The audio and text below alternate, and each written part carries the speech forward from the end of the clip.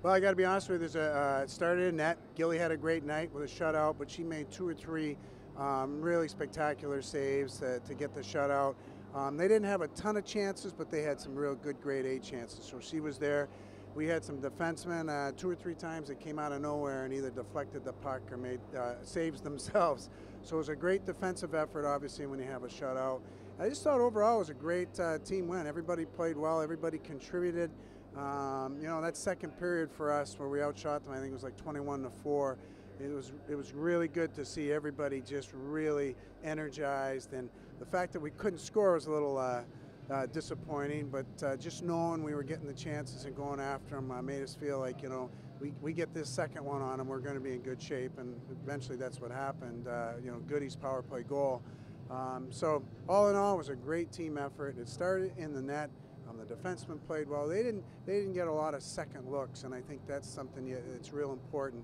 Maybe they got the first shot, but our D and our forwards that were back down low were clearing rebounds, and we did a real good job of managing the puck, getting it out of the zone, managing the puck through the neutral zone, and then we were on at times with the forecheck, and like I said earlier, I mean, we generated quite a few chances, but we've got to be able to you got to be able to bury one, so it's just not a one-goal game driving the coaches crazy the rest of the night.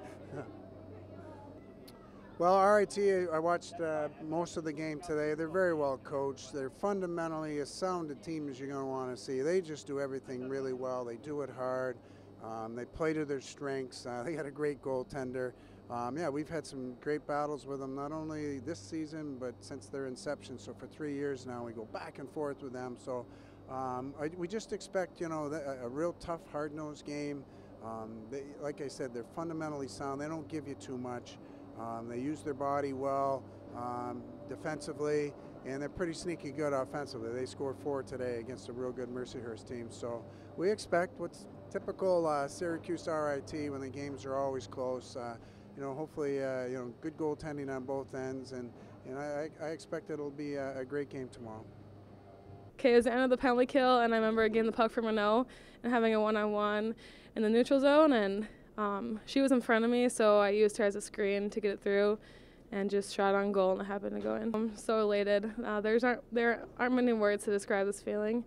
We've been working for it all season, and for the past 4 years, we finally have the chance to create history for our program. So hopefully tomorrow we come in ready, and I know we're going to be ready to take on the Tigers. Well, puck popped out right on my stick, so I hammered her home. It's definitely a weight off my shoulders. It's a thrill to experience this, and we've been working for it all season, so it's an awesome experience. It was a good game overall. We generated a lot of offense. Obviously, we kept the shot count down, which was nice for me tonight. So it was a great team effort tonight, and we pulled out the win. So here we go tomorrow. I think we're going to do the same things we did tonight. Obviously, we were really successful driving the net, getting a lot of offensive chances. Coach always talks about a good defense is a good offense. So I think keeping that pressure on RIT is going to be important. We were really successful keeping the pressure on Penn State tonight. So obviously that's a big thing for us tomorrow to do. So.